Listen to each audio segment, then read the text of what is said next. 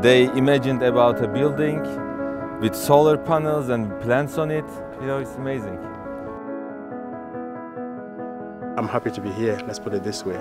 It's very eye-opening. This could be the future that we look into. I think it speaks a lot the possibility that we have with the green bonds.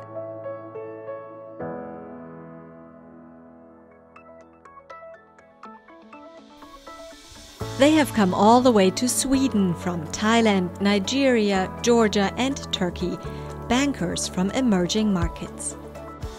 Participants in a 5-day program, specialized training on green bonds and sustainable finance, initiated by a member of the World Bank Group and the largest global development institution focused on the private sector in emerging markets, the International Finance Corporation, IFC. The aim of the program is to find ways to channel money from developed markets to emerging markets by way of green bonds in such a way that the money going to emerging markets will help these countries cope with the impact of climate change. Europe's leading asset manager Amundi manages the world's largest green bond fund.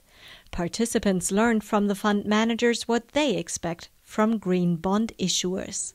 So by the end of the week, I believe that participants are actually very well equipped and they understand very well what needs to be done to issue a green bond. So our expectation is that they would go back to their countries, do all the work needed and actually go ahead and issue the green bonds. And as Amundi, and in particular for our Amundi Planet Emerging Green Bond Fund, we would be very happy to see those bonds and very happy to buy them. Because we believe that is an important aspect. Delivering arguments to an investor to buy a green bond, hands-on practice. Well, what we really wanted to do was to give the participants the opportunity to pitch to a real-life investor their own green bond framework. So that's a critical part of the whole green bond process and a very valuable one for them, I think. And also the opportunity to practice their persuasion skills for their own senior management. The main advantage of this program is that it is more comprehensive and more hands-on than anything that so far exists in the market. Out in nature, the program's venue outside of Stockholm offers peace, quiet and room for learning and reflection. First of all, it's a green environment, which is good. We are in a forest right now here. But you know, in the green finance point of view, we have to keep this environment clean all the time. That's why we have to issue green bonds to keep such an environment in the world. I think this program is quite unique and is kind of one of a kind. It provides a big overview, also in-depth details of the green bond as itself.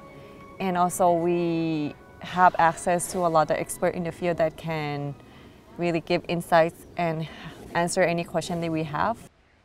Here is where some of these experts work. Swedish bank SEB, a first mover on green bonds. Sharing experience in pitching, issuing and reporting impact of green bonds.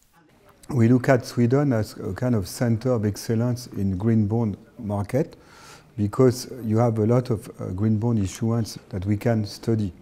Then you have an investor base.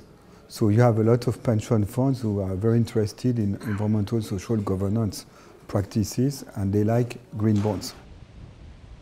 Sweden's capital, Stockholm, home also to world-renowned think tank Stockholm Environment Institute and to Stockholm School of Economics Executive Education, leading in that field.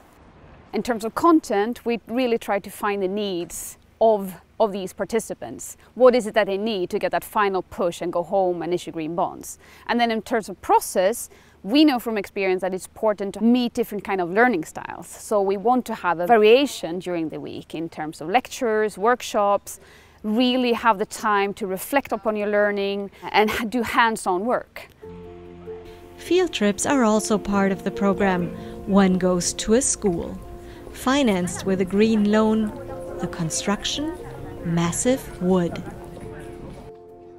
It's just tremendous how much can be achieved with a bit of effort and planning. So I think the sky is the limit. There's so much that we're going to be able to achieve. And the green bond is a useful part of kickstarting it. It's amazing to see what they achieved here, you know. If an investor see a project like this in my country, they will invest in, for sure.